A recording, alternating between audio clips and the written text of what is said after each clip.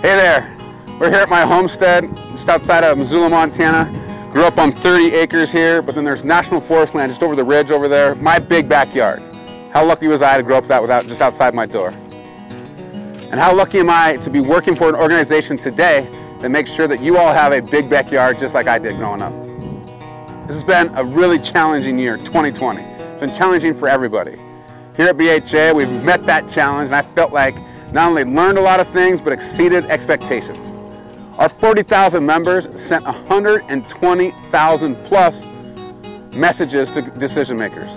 That's a 20% increase from last year alone. What did we do with that? I would say the biggest one that we had was the Great American Outdoors Act.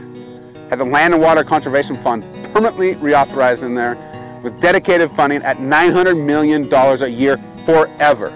That's $900 million for access, that's $900 million for conservation. At the same time, we had $9.5 billion, with a B, to make sure we took care of the backlog of maintenance on our public lands. We've got to take care of the house that is ours. We also grew our college club system to 26 clubs now that are on campuses all across this country and in Canada that had a tough time meeting, but at the same time did 50 service projects on the ground.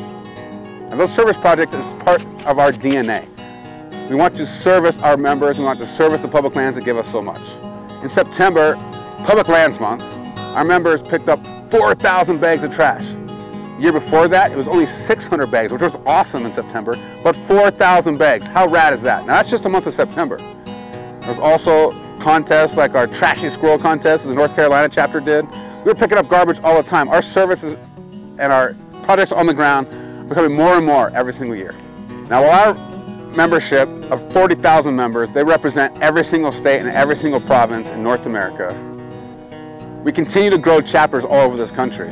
We brought on chapters in Arkansas, in Florida, in Georgia, Nebraska, South Carolina, and West Virginia. Now we're in 48 states, 2 Canadian provinces, and 1 territory. That is awesome. That is there to serve you, the people, to make sure we have access to public lands and waters and the fish and wildlife habitat when we get there. Another landscape that we work on is Bristol Bay. What a special place that is, not only to Alaskans, but all Americans. We were able to generate 18,000 messages to the EPA, Corps of Engineers, and ultimately the White House, telling them that this is a special place that we should protect and that the permit for that mine should be denied.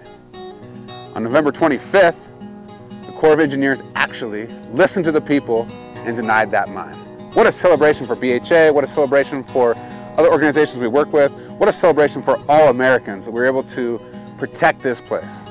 Now as we go into 2021, we want to make sure that we protect this place permanently so no other time will it be threatened by the ill idea of a mine at the headwaters of this important watershed. Another bright spot was the start of our Armed Forces Initiative. This is something we've been thinking about for a long time. It starts with our roots around our campfire that we started in 2004. Mike Beagle was a service member. It's been part of our roots, but we hadn't really come to fruition on it. This last year we decided to start it even in the face of a pandemic, and I'm so glad that we did. Morgan Mason in this program has actually absolutely taken off. We're in 3 installations now across the country. We've had veteran programming and also as well as active duty programming throughout the year. One of the first things they could really sink their teeth in was the Accelerating Veterans Recovery Outdoors Act. That's a mouthful, but basically what that did was make sure that the outdoors is part of the official recovery of our veterans here in this country who have served this country. We had some amazing wins at a local level as well. Starting in Ohio, we got 50,000 acres permanently protected for public access and public opportunities on public land in Ohio.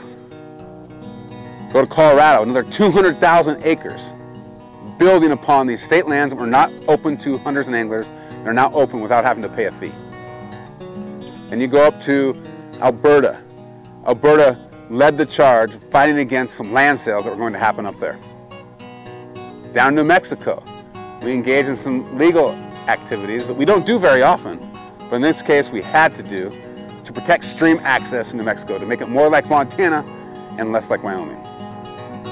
Each and every day, our grassroots are working to make sure you have access to public lands and waters and the fish and wildlife habitat when you get there.